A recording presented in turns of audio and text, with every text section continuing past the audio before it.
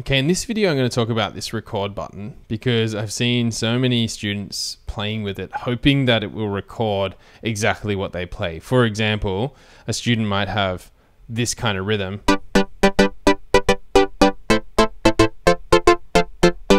And their intuition says, well, if I press record and play that rhythm, it will record it in.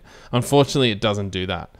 Really, what the record button does is allows you to record changes in real time. So essentially what that means is if I press the record button and the play button at the same time, it's going to play through my chord progression and simply just allows me to change whatever chord I've allocated to each step in real time. So let's see, currently I've got this.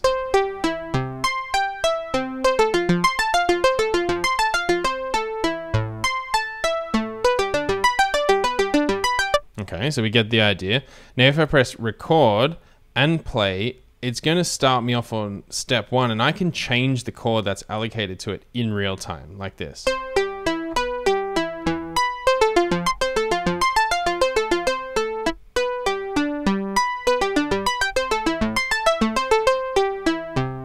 Right, so I just changed those chords, and it's sort of a little bit glitchy and a little bit strange, but now when I play it back,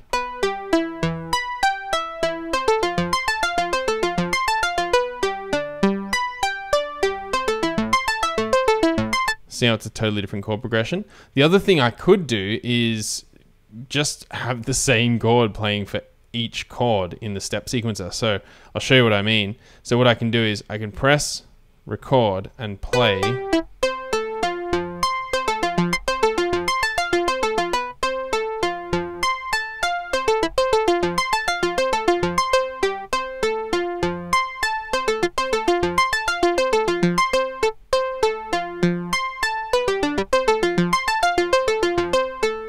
So now I pressed record to stop it and play again. Now you'll hear I've just allocated that same chord to each one.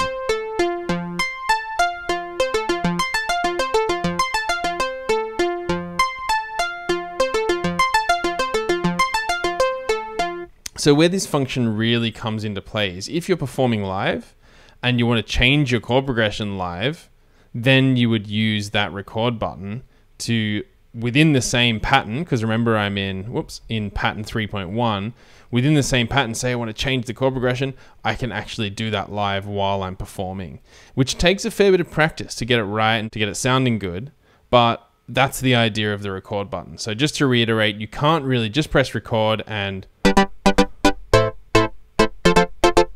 play in your rhythm. All your rhythms and arpeggios are found in style and variation. So really what you have to do is whatever's in your head, you have to find it in style and variation and make it in the step sequencer above. Take some practice, but once you've got it, it's quite a cool little function.